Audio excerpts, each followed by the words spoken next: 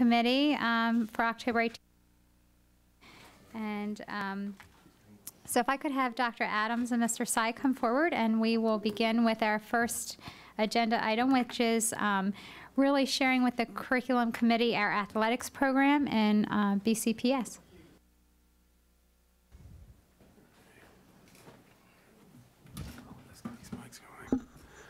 Good evening. I'm here with Mike Sy, our incredible coordinator of athletics. He has been losing his voice during the day, so I'm going to wind up talking probably a little bit more than I anticipated, which is fine. You all that know me know I don't mind talking. So we're here tonight to talk about our athletic programs in the county. And before we started, we felt that we should share some distinctions between athletics and physical education, because those two do often get confused, and Mr. Sy gets questions often that have to do with physical education, and Ms. Proser, our supervisor of physical education, often gets questions about the athletics program. So we thought we would just share just a little bit of information that isn't in the slide deck that just differentiates those programs.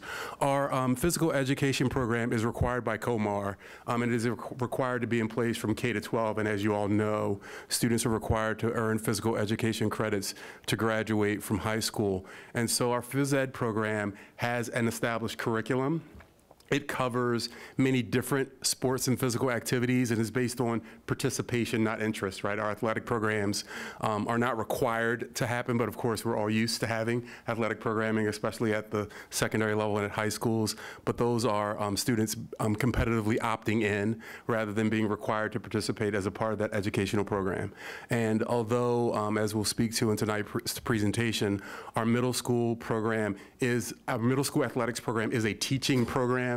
It is not required to have necessarily a curriculum in the same way that our physical education program does. So I just wanted to share that little tidbit of information. Hopefully that's helpful to all the millions and millions of people watching at home to understand some of those differences. All right, so this is, before you now is the philosophy of the Office of Athletics. And it's really, we're looking here to really support the philosophy that this idea of a quality program supports students' social, physical, and educational development, and that the interscholastic program in particular supports the mission of the school system. We know that we have many students for whom the athletic program is a major social emotional driver for them in terms of coming to school every day, because they get to participate with their friends and teammate, and because they get to have that connection with adults in the building who typically are their coaches and assistant coaches and things like that. So in BCPS, we have two types of athletic programs. We have our interscholastic athletic program, and this is typically what people think about when they think about athletics in school systems, and we'll talk about what that means and what it doesn't mean. And we also have what's called our corollary allied sports, and I'll explain what each of those are over the next couple slides. Our interscholastic athletes, those are our individual and team sports, so basketball, wrestling, soccer, and those are governed by requirements of the Maryland Public Secondary Schools Athletic Association. They're also governed by some COMAR state regulations around athletics, not curriculum and education. And then we have in the county policies, procedures, and rules around how the interscholastic athletic program occurs. On the contrary, our corollary allied sports aren't governed by the Maryland Public Secondary School Athletic Association, and our corollary allied sports program were specifically designed to bring together students who are interested in athletics who are disabled with other students who are non-disabled that wish to participate in the program together. No, welcome. Welcome to our world. Back-to-back meetings. So getting back to our interscholastic program, these are the particular requirements in order to be a student athlete. You need to be under the age of 18 by August 31st of the school year that you intend to participate. Your GPA needs to be at least 2.0 or greater, and you cannot have more than one grade that is either failing, incomplete, or a medical excuse. Of course, we need parent permission. There is a pre-participation physical that students need to acquire from their physician. And then students and their parents are required to complete two forms. One, both of these forms are forms that provide information and then acknowledgement from the student athlete and the parent that they understand and have awareness of the fact that sudden cardiac arrest incidents can happen, what those signs and symptoms are, and in the same way, concussion awareness for our sports that have any likelihood that someone might obtain a concussion. Those are two also forms that are required in order for you to participate in an interscholastic athletic program. As a contrast, if we talk about our allied sports, you can be a student in grades 9 to 12, and there is no age requirement because if you recall, our students with disabilities are able to attend school up until their 21st birthday. So there isn't that same under the age of 18 by August 31st as there is with the interscholastic program. You need to be making satisfactory progress towards either your diploma or your certificate of program completion. You still need parent permission, and you do also still need the physical. There is an additional requirement that we didn't put on the slide because we thought it might be confusing, but if you've already participated in an interscholastic sport in any way, and then don't make the team, you aren't able to jump over and be an allied sports athlete for that season. So there is that also constraint because we know that it is often disappointing when students try out to join a team and don't make the team. And the corollary allied sports are really for students who want the opportunity to play, but not necessarily at that highest level of competition where there might be other things involved like championships and things like that. So in thinking about our interscholastic and our allied programs, first wanted to show you the sports that we have available at the middle school level. Our middle school program is a relatively new program. It's been in place for a few years now. And I'm happy to say that Mr. Sai has grown and his team, his small but mighty team have grown this program without much budgetary expansion. So we've been growing programs at the middle school, and at the middle school level, the programs are really about teaching students the sport. It's really about education around how the sport is designed, how you play it, the mechanics of the sport. Whereas when we get to the interscholastic program, in most instances, we expect students to understand most of the mechanics, and the coaching is really about refining their skills and the teamwork involved in order to be successful. And so you'll note that we have a total of 6 sports that are available at the middle school level currently, and one of those is allied softball. If we look at the high school level, we have many more sports. I believe that count is 21.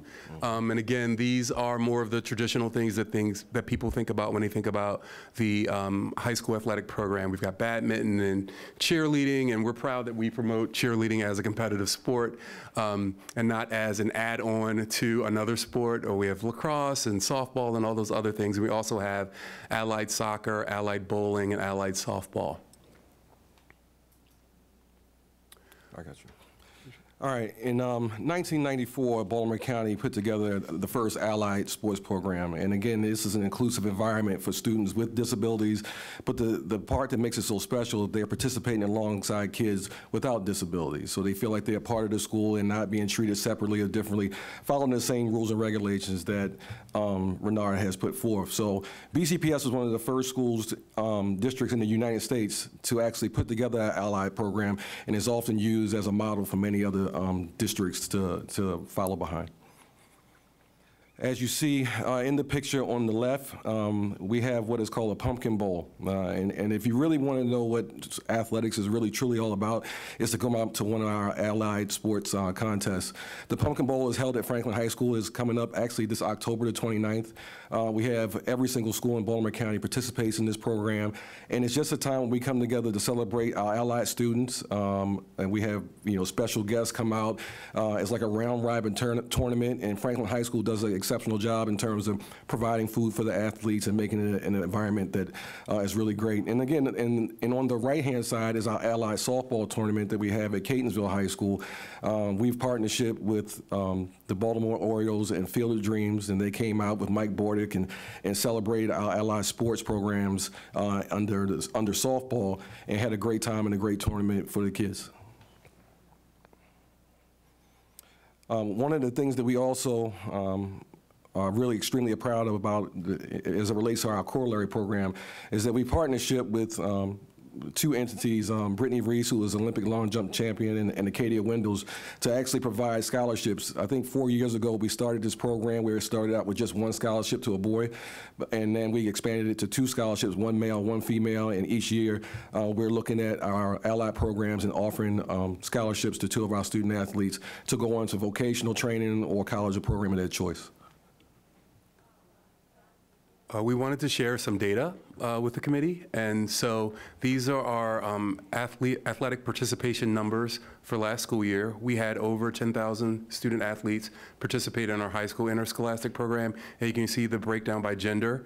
We had a little over 5,500 boys and almost 4,600 female students. And then at the middle school level, between grades 6, 7, and 8, we had a little over 3,000 students participate in the middle school interscholastic program. We know that there's, research shows that there's a positive correlation between participation in athletics and student achievement. And every year we publish what's called the All Academic Team. And so this is a publication that lists our student athletes. And if you remember, the minimum requirement for participation is a GPA of at least 2.0. The All Athletic Team are students that have a GPA of at least 3.0 or higher. And typically, per season, we have about 65% of our athletes who attain this distinction and have that GPA. And those numbers for last school year are before you on the slide. And of course, the reason the winter numbers are relatively lower is because there are fewer winter sports than there are in fall and in spring.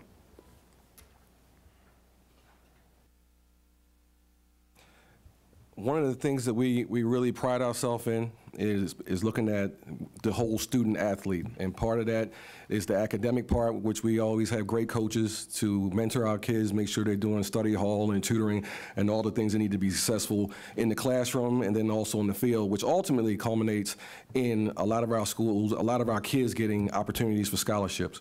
So as you see on the monitor, we have several of our signing days. Our schools like to celebrate our student athletes who have received some type of grant and aid or scholarship towards the school of their choice. They meet and have an opportunity just to talk about their schools, have their parents there, and it's really a great feeling for those kids to know that all the hard work that they've done over all the years has finally culminated in an opportunity to further their education. So we created a did you know slide. This was a moment of privilege mostly for me. When I moved into this position about 15 months ago, I inherited Mr. Sai in the athletic program, and I began to learn a lot of things that I never knew before going on in the school system. You know, you think football, and spring softball, and it's a whole, there's a lot more involved to it than that. So the Office of Athletics is overseeing these programs at our 24 high schools and our 27 middle schools. Mike and his team work to professionally develop our 53 athletic administrators. So at the high school level, you'll hear the term athletic directors.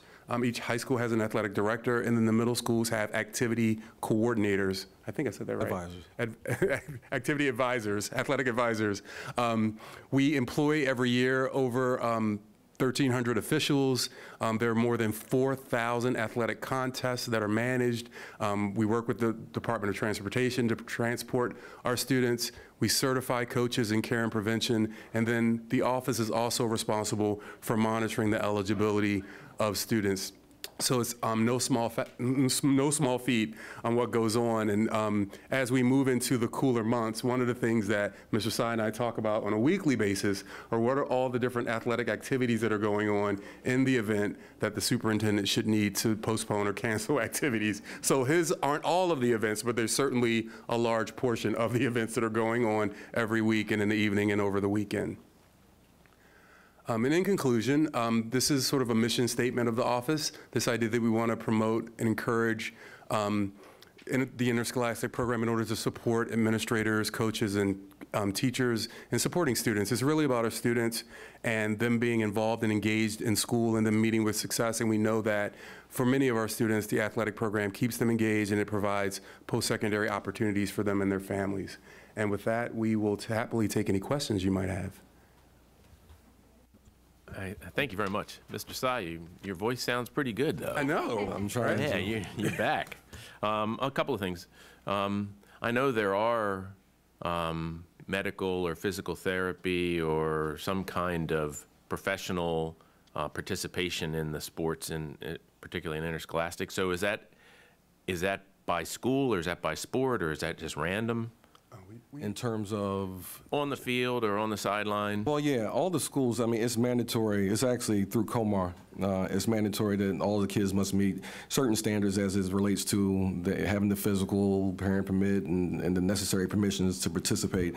So each school handles that individually and then reports it to our office to make sure that we're, making those kids are making progress towards playing. Yeah, but are there docs on the sideline, or are there physical therapists on the sideline? Yes, we have athletic trainers, certified athletic trainers, and this board was just recently gave us the contract authority to have an expanded contract that enables us to finally make sure that we have an athletic trainer at every high school, and to move that also down to our middle school level.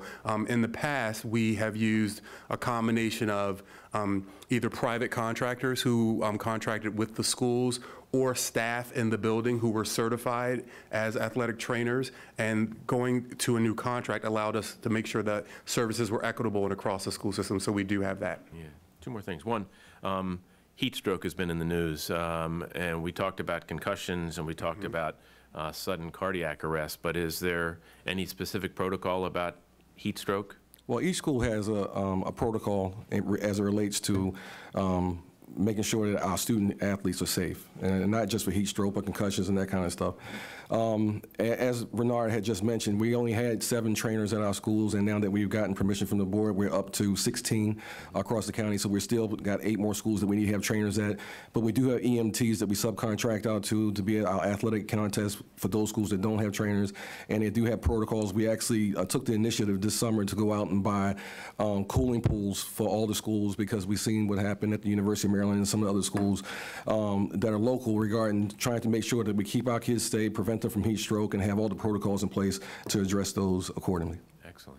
And what Mr. Sy will do, what he didn't add, he won't brag on himself, is when we know we're entering portions of weather where there are larger heat advisories or things like that, he sends reminders every day about what the athletic directors and the coaches should be doing, providing for students, whether they should be practicing indoors or outdoors, whether they should have their tanks ready in the event that someone might become ill. Great. And then last, and I don't mean to dominate the conversation, how much of the coaching that is done at the high school level is by teachers who have kind of a side second career as a coach, as opposed to hiring somebody that's not kind of in the academic staff? That's a great question. So we pride ourselves in having, teachers/coaches on our staff, but I will say that it's about 65% of our coaches are non-teachers. And it's becoming more and more difficult. However, we do make sure they do the necessary training to be out there with our student athletes. Again, we're still encouraging more coaches to come from the teacher ranks, but we have about 65% of them that are non-teachers. At our middle school, is 100% are teachers, though. The law does require us to first to make sure teachers have that opportunity first, and then gives you stipulations and circumstances by which if you don't have a teacher who will coach, then you can hire someone who isn't a teacher to coach the sport. Dr. Adams, you've learned a lot in 15 months. I've learned, oh, you have no idea. Thank you. Great presentation. I just had a question about when the Franklin High School game was and what time. It's October 29th. I think it's going to start around 5:30. There's actually a playoff game that same day, so we had to push the time back to the start because we have a state playoff game that same day at Franklin. Okay, no problem. Thank you. Yep. Okay, thank you. Thank you. Thank you. So moving on to previewing instructional materials, if I could have Dr. Wisted, Mr. Handy, and Dr. Woolridge come forward, and we'll be sharing with you the many facets of our partnership with CCBC.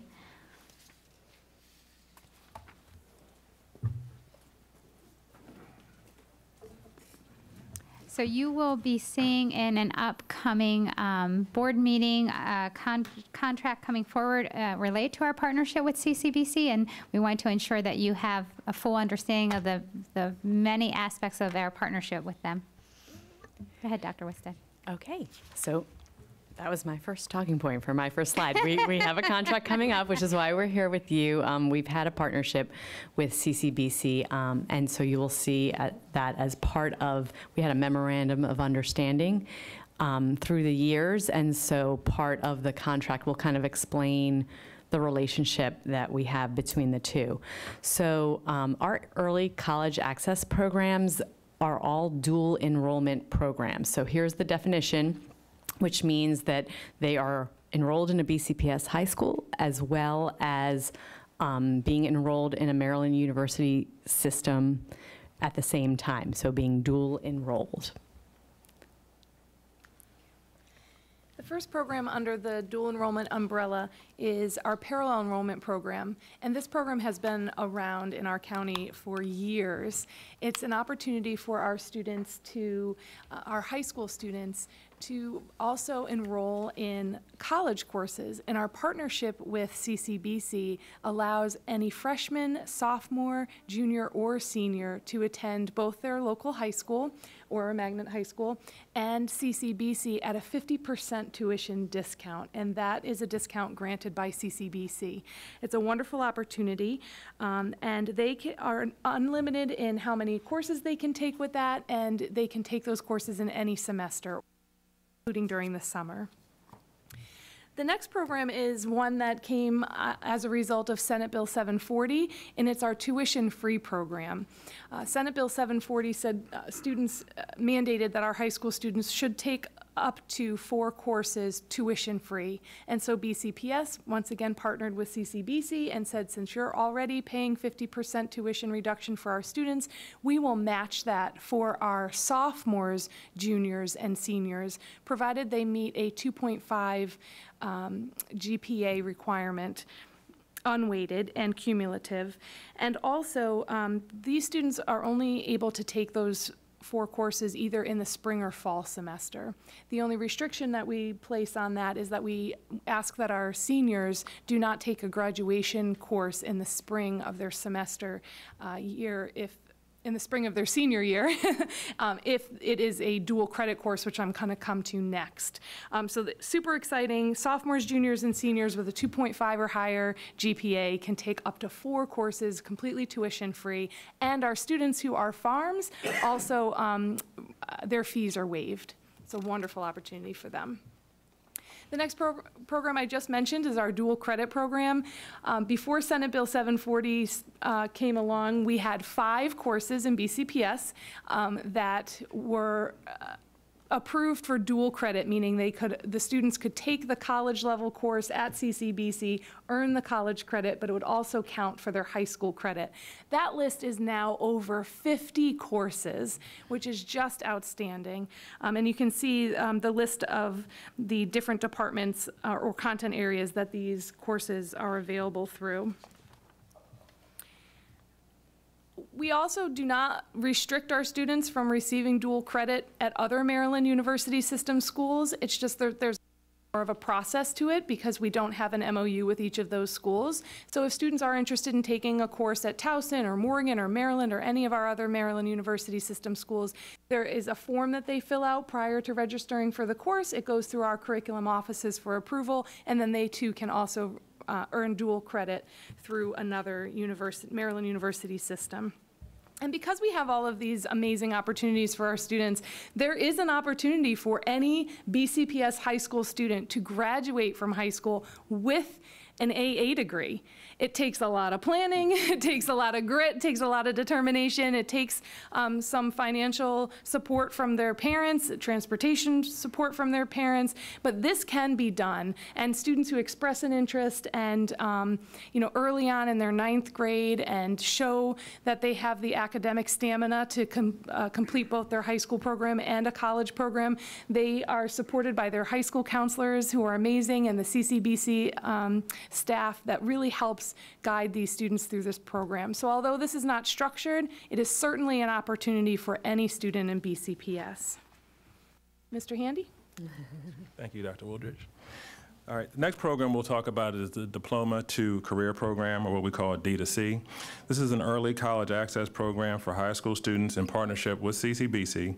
and it's designed for students who want to earn sought-after certificates in fields of study that would lead to greater job opportunities and enhanced hiring potential upon graduation from high school.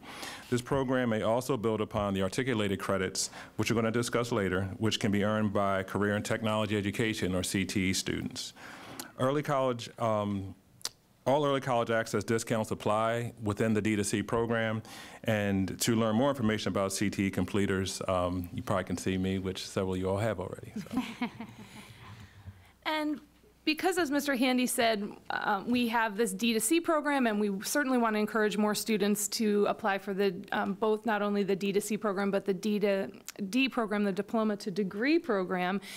We started thinking, what are some of the barriers that we need to take down for our students? So, you know, we have the tuition-free program for students who qualify. Well, another barrier is transportation. And so we have developed with CCBC what we call on-location courses. And that's when the CCBC adjunct professors come to our high schools and teach their college-level classes in our high school classrooms. And it just means that students who might not be able to get to a CCBC campus can also access these college courses at their own high schools.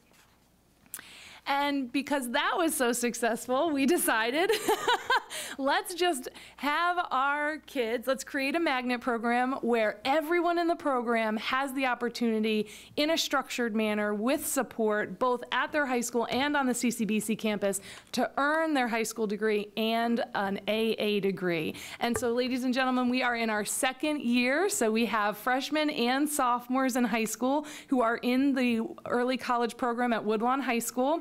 And those students have a curriculum laid out for them for the next 4 years that may enable them to complete not only their high school diploma, but an AA degree in 4 years, which is amazing.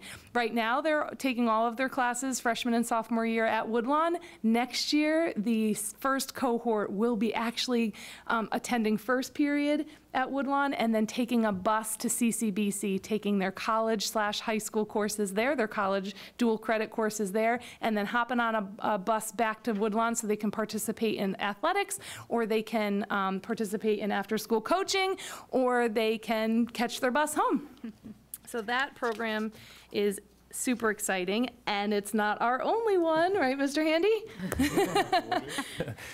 So in addition to our early, so in addition to our early college program at Woodlawn High School, we have Pathways in Technology Early College High School, or PTEC, at Dundalk.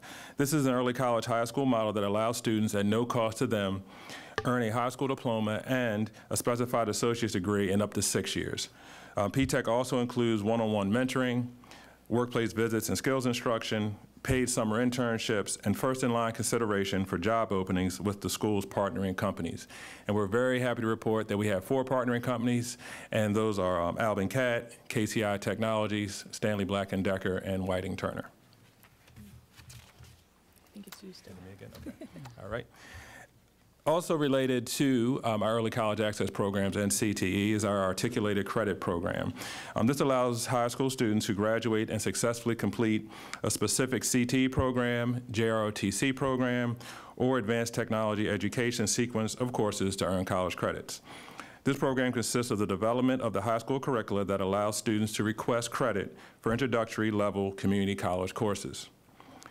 In addition to these articulated credits, our CTE students also have the opportunity to earn industry-recognized credentials.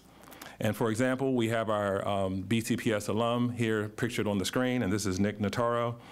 He completed the interactive media production program at Eastern Technical High School and graduated with certifications in Adobe Illustrator and Adobe Photoshop. And that's in addition to the, I believe it was 30 or more college credits that Nick earned. So that's what we call, in CT world, we call that our value added, articulated credits and industry certifications. And then finally, we have a slide that CCBC has loaned us, which just talks about the enrollment over time between fall of 2016 through now. So you can see there's been a large increase over time, and a part of that is because we've been removing barriers for students, as well as getting the word out through their school counselor about the programs that we have in our partnership with CCBC. So we are available for questions. Great work. I had a question about the program. How does it work? Is it like you apply to be in the program, the ECAP program, the one at Woodlawn, or do you run the risk as a student just entering Woodlawn of just being pushed in there and you don't want to be put in there? That's my first question. It's a magnet program, so students apply to it. Oh, okay. I also had another question. So if a child is showing that they cannot handle the workload, in a sense, whatever classes comes with it, do they get put out of the program, or what are the resources added to help them? It's such a great question. We did find with our first cohort that we had some learning, a learning curve, right, with any new program you do. And so CCBC has hired staff that actually is housed in the Woodlawn ECAP program to support our students. So they're in there supporting the curriculum. They're running coach classes during lunches and after school. And all of the students in the Magnet program also participate in the AVID program, because the AVID program is designed, as you know, is designed to support students in courses. And so we feel that those supports are really helping students and preventing loss. Unfortunately, like in any program, sometimes you do experience loss, and the students in this program follow the same magnet requirements that any other magnet student would require. So they have to pass their magnet classes. There's a probation period, and then ultimately, if they're not showing improvement and they don't meet the magnet criteria, they are sent back to their locally zoned schools. I will say one benefit of this program that I'm not sure any other magnet program has is that they can still continue to take college courses when they're ready, because this program is really open to anybody. That's just the one magnet structured program that we have, one of two, excuse me. Thank you. How many students are in the Woodlawn program? We currently have 150 over the 2 cohorts. Wow. Yes. And Dr. Wisted, when is the contract coming to the board? It's the November contract meeting and board meeting. I think that's November 8th. Yeah, right. Thursday, November 8th. And the CCBC is still Catonsville, Essex, and Dundalk? Is that correct? Are there 3 campuses? Yes. Yeah. And then they have the extension campuses. Right. at the schools? I know there's Oh. extension, Randallstown, Owings Mills, Hunt Valley. Hunt maybe, Valley. Yeah. Yes, sir. Okay. And the degree, the D to D, what's that stand for? Something? Diploma to degree. Diploma to degree. And that's been around for how many graduating classes? Just a few? So that, We had our first cohort, so the first year there was a grant, and 18 of the 20 students who participated in that little bit more structured grant did graduate with their diploma degree, and I would say that was 2014. So, but there have been students in the past that, with family support and counselor, and being very structured, that could have graduated with that without this formalized kind of program. right, so it's just leading to my question about last year, how many D to D associate's degree graduates were there? Is it 10 or 15? Is that kind of the number, or is it 30, or? We'll have to get that Yeah. answer. Okay. And then finally, you said you could go to Morgan or Towson University or University of Maryland College Park, I guess, or downtown University of Maryland. Credits at CCBC are less expensive than at those other schools, but are you entitled to a 50% discount at those other schools as well, or just at CCBC? Just a CCBC. So the Senate bill talks about how it is the university's responsibility to offer at least 4 classes at any university at a 25% discount. So since we have the partnership with CCBC and they already only charge us 50%, that's where we then fund the other 50%. If there are families that take those 4 classes at a different university, we have agreed to pay 25% of that for them, because that is the approximate cost of what the 50% at CCBC would be. So we, Baltimore County Public Schools, pay 50% of the CCBC tuition up to 4 credits or 4 courses. Yes. All right, awesome, thank you. So I never knew that you could get credits from Maryland, Morgan, or Towson. Is that a program widely advertised for students the way that CCBC is advertised for students? Go ahead. So it's not, because it's not an actual program. We don't have a memorandum of understanding, unfortunately, with those schools. We love to and would actively, participate in that if we were given the opportunity. It's a set of paper. It's a piece of paper that has to be filled out and get processed, and yeah. Mr. Young, any?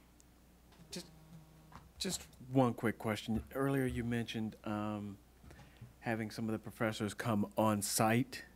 Is that during the school day, or is that after school, or both? It's during the school day. Okay, thank you. Mr. Handy, talk some more about CTE. You really want that, Mr. Gillis? So I will say CTE is very happy to be partnering with Dr. Wooldridge, Dr. Wisted on these programs. I will say that, because it's really, I think, what helps us understand, though, that CTE is for students who are college-bound, as well as students that want to go directly into the world of work or into the military. So it gives us that other pathway.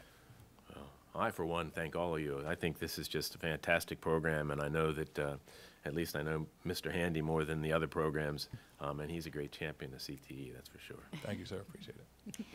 Well, thank you. We wanted to make sure that you had a sense of how diverse our relationship with CCBC is, and the multitude of opportunities that this partnership provides for our students in terms of the rigor and their learning, the credit, the value added to their long-term trajectory, but also the savings for their families. So we just appreciate the opportunity to share. Okay, Thanks. thank you.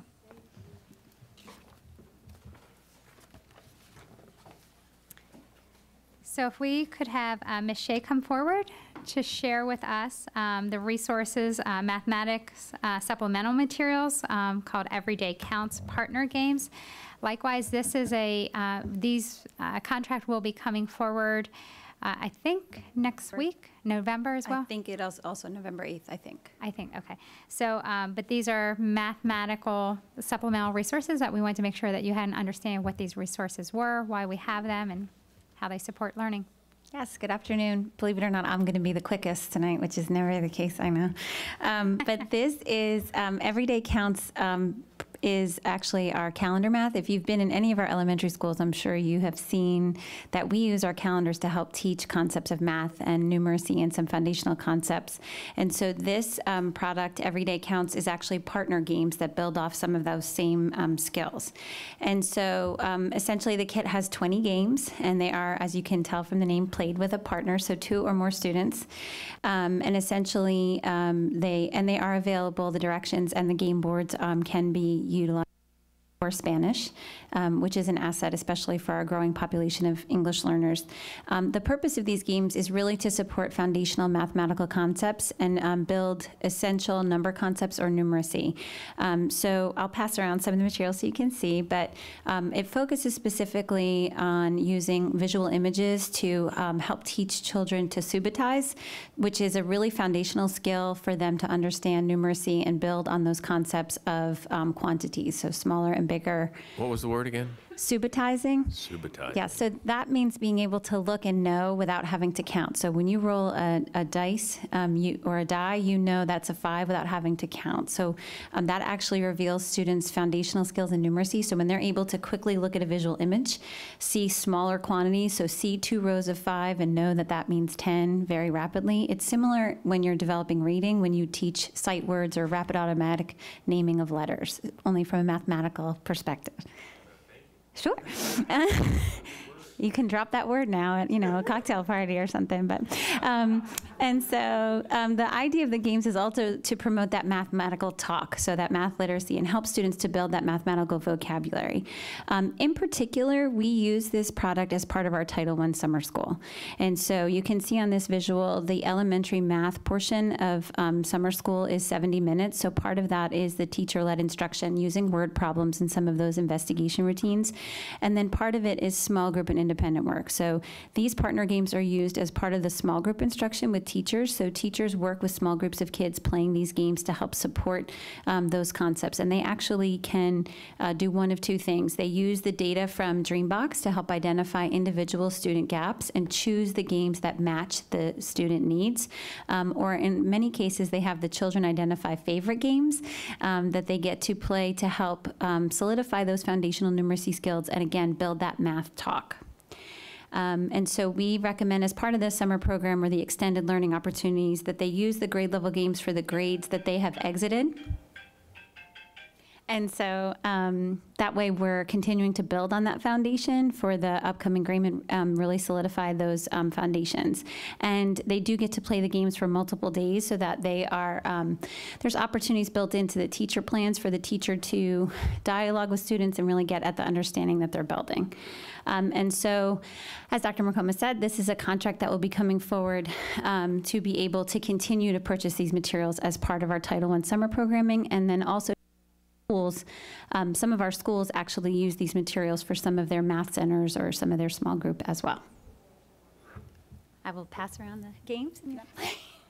First of all, thanks. It's interesting, and I want to recognize that Mr. Young walked out of the room so he wouldn't laugh when I asked what Subasi was, because he obviously already knew. He was being polite. Yeah. What's the either the class number? I mean, the elementary school? Yes, all so these are or? for elementary students in particular. For we use these particular games for rising first and second grade students.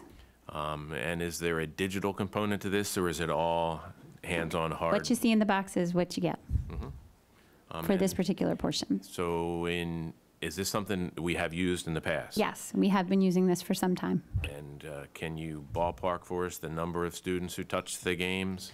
So that would be difficult. So it would be all the students that enroll in the extended learning program for Title I. So I can get that number from Michelle Sansbury in Title I. Have elementary schools that have used it in their classrooms as well. And just to clarify your question, this particular product doesn't have a digital component, but the extended learning outcomes, the summer program for Title I has a digital and a print. So this is sort of the hands-on version of that program. So if you were going to describe this, it would be primarily summer school. Its use is mostly in summer school, but teachers do use it in the classroom as some of their math center games for kids.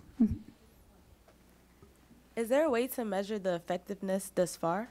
So the Title I office would really be in a better position because they do work with DRA to measure the effectiveness of their summer programs. The challenge with that is it's a pretty limited time. So statistically, it's really difficult to say that any growth that happens in such a short window of summer programs. We really try to measure, I guess, the prevention of loss, if you will. So we're trying to prevent the typical summer slide is really our best way to describe it.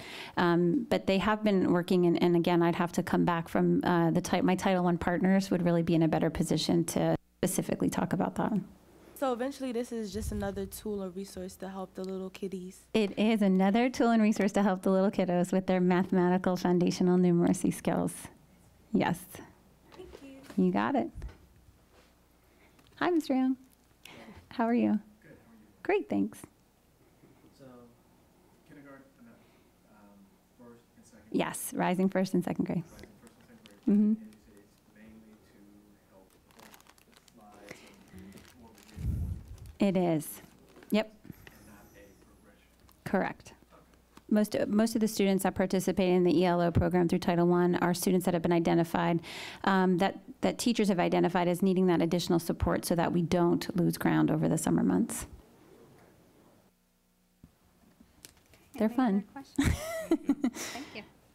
So just from seeing the box, there's different boxes for different grades. So Correct. we have the grade 1 box, You but do. that means there's at least 3 different boxes. Correct. And we primarily use first and second for this program. Great, thanks. You got it. So you gave us grade 1 because Once he asked about subitizing, I figured I would. Thank you, Mr. Young. I promise there's other people who didn't know that word either Subacy. that didn't want to ask. We support all our friends in learning. That's right. We support all our friends in learning. Absolutely. Okay, so if there's any more Can you questions? spell Subacy and use it in a sentence? I probably could. Okay, well, if there's no more questions, then I'm going to ask that Mr. Imbriali and Ms. Glick come forward to share with you a presentation on the resource Tumble Books, which is a digital resource.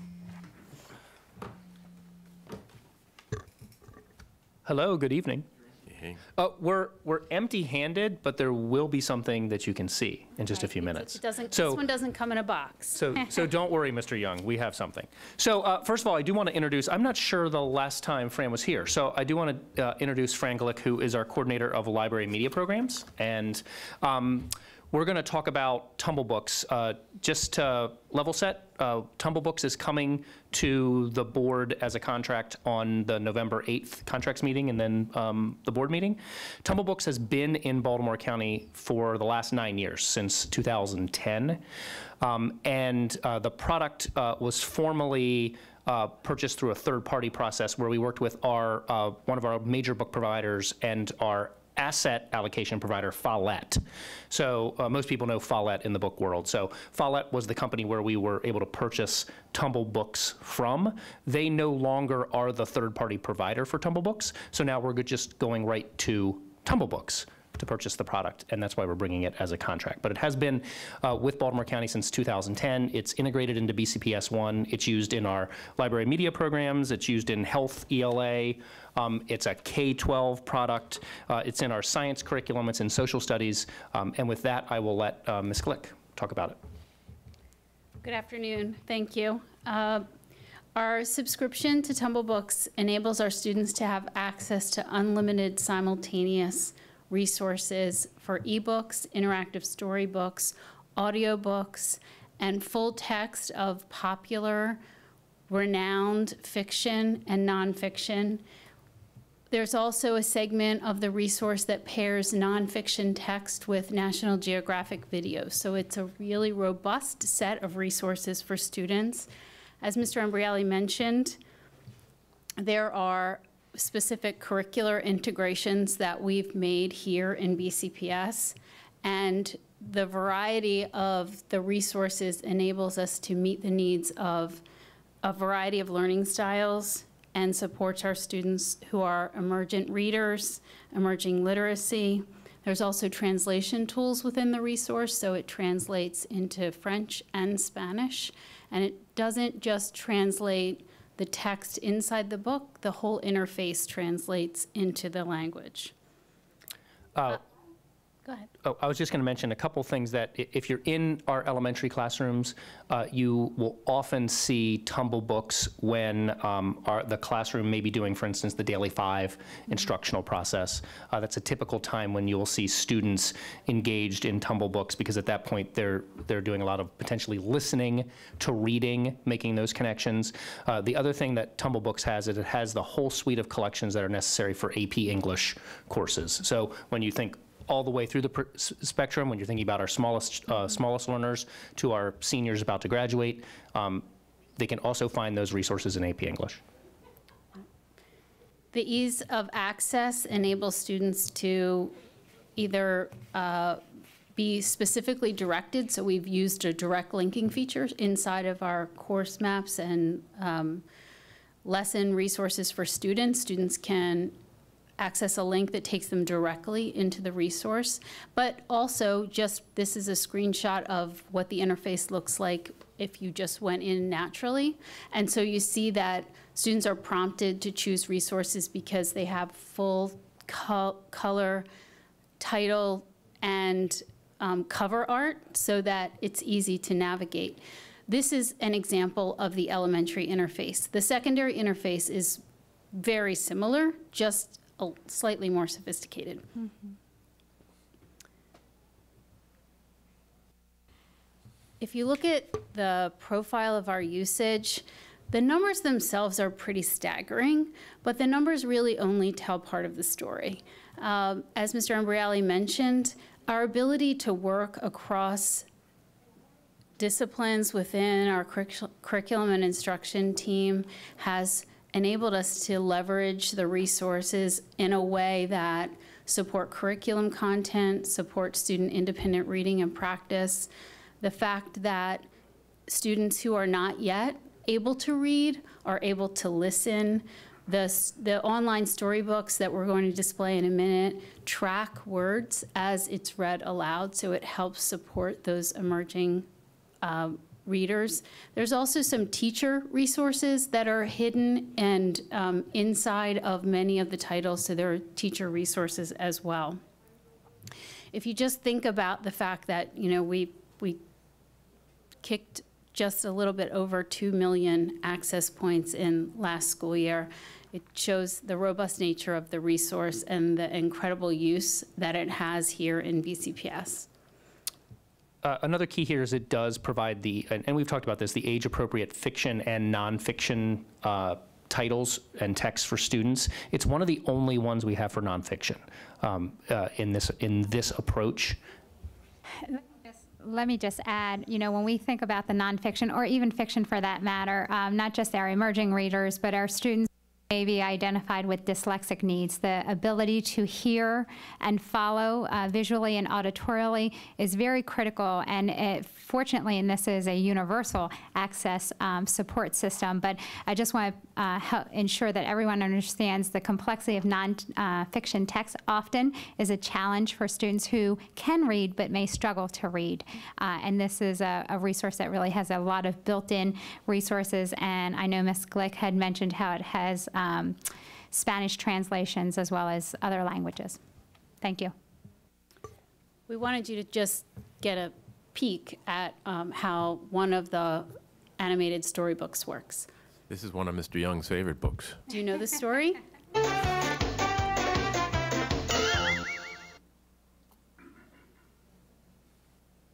One day, Stephanie went to her mom and said, "None of the kids in my class have a ponytail. I want a nice ponytail coming right out the back." So Stephanie's mom gave her a nice ponytail coming right out the back. When Stephanie went to school, the other kids looked at her and said, "Ugly, ugly, very ugly." Stephanie said, "It's my ponytail, and I like it." You'll have to log in if you want to find out what happens in the rest of the story.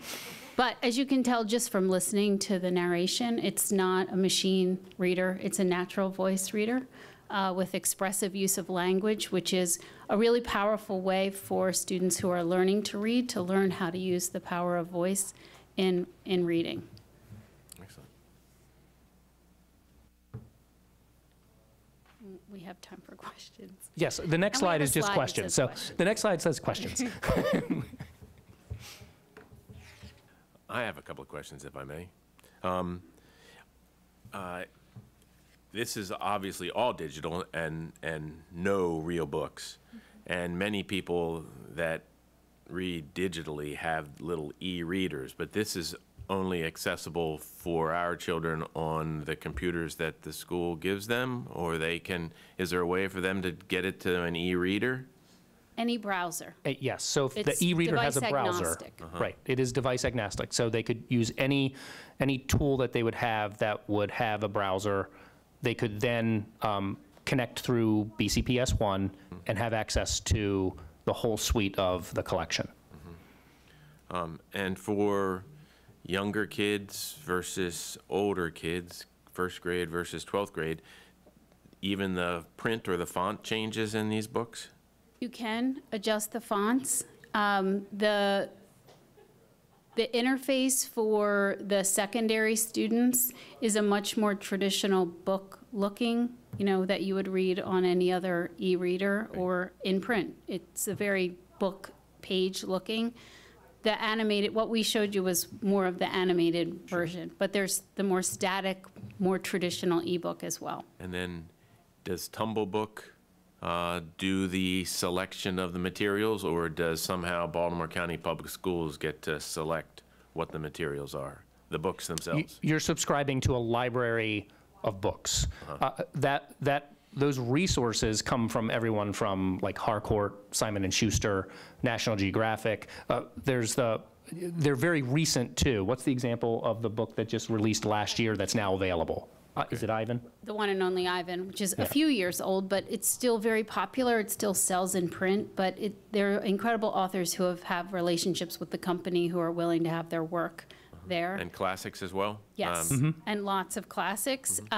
We do have the opportunity to mute specific titles. So we noticed last year a couple of graphic novels at the secondary level that were a little more mature for our community, and we asked the company to take those down for us. Thank you. So in the same way in our school libraries, we apply a selection policy. We do the same with the Tumblebooks. Gotcha. Thanks. I love Tumblebooks. I used to use Tumblebooks all the time. I read a lot of amazing books in Tumblebooks. That's just mine. Your endorsement here is the one that matters the most. So thank you.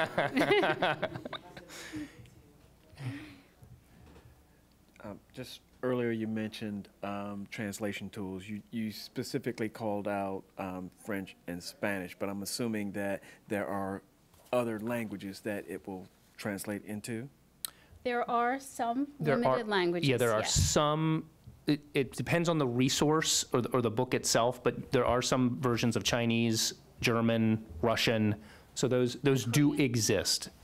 Right. It's not every book in 10 different languages. It's, you may find That's correct. book in a certain book in, as you said, Korean, but not in Japanese.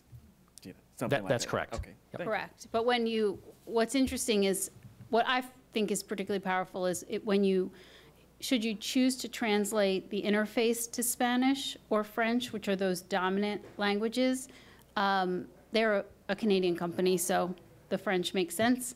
The whole page changes, so that for a student who speaks Spanish as their heritage language, they get the whole interface delivered to them in their heritage language.